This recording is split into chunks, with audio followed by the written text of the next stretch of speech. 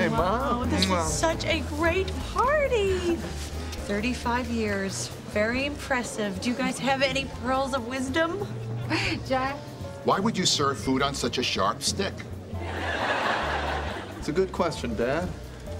It's a good question. Congratulations, you two. Oh, Thank thanks, you. We're Catherine. so excited. Oh, and also congratulations on your wedding. What? Can we talk to you for just a moment? It's just a little thing. Well, we think it's simply marvelous that you're having this baby out of wedlock. Some of our friends are less open-minded, which is why we've told them all you're married. What? Thanks for going along with this. Dad, what, we have to pretend that we're married? Son, I had to shave my ears for tonight. You can do this. Can you believe that?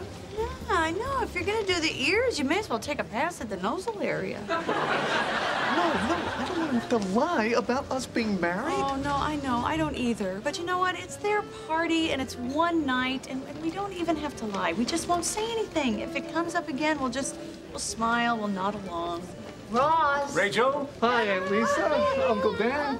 Hey. Congratulations on the baby and on the wedding.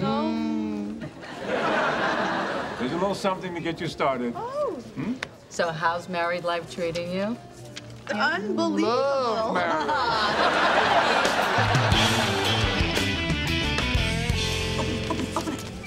Yeah, baby. So, we never got to hear about your wedding. We were surprised we weren't invited. Oh, no. It was just our parents and one or two friends. It was a small wedding. But it was beautiful. I mean, it was small, but kind of spectacular. Where did you have it? On a cliff in Barbados at sunset. And Stevie Wonder sang "Isn't She Lovely" as I walked down the aisle. Really? Yeah, Stevie's an old family friend. Oh, my God. That sounds amazing. I'd love to see pictures. So would I. You wouldn't think that Annie Leibovitz would forget to put film in the camera. Would you excuse us for a second? What are you doing? What? I'm not you. This may be the only wedding I ever have. And I want it to be amazing. Okay. Ooh, maybe I rode in on a Harley. Okay, Ross, it has to be realistic. And my veil was lace, made by blind Belgian nuns.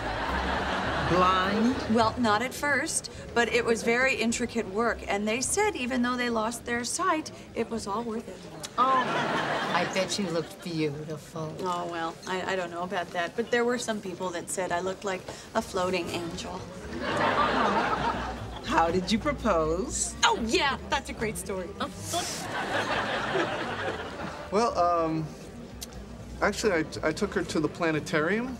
That's where we had our first date. She walked in, and I had the room filled with lilies, her favorite flower. That is so sweet. Shh, I want to hear the rest. Then Fred Astaire singing "The Way You Look Tonight" came on the sound system, and the lights came down, and I got on one knee, and written across the dome in the stars were the words, "Will you marry me?" Oh. And the ring was the size of my fist.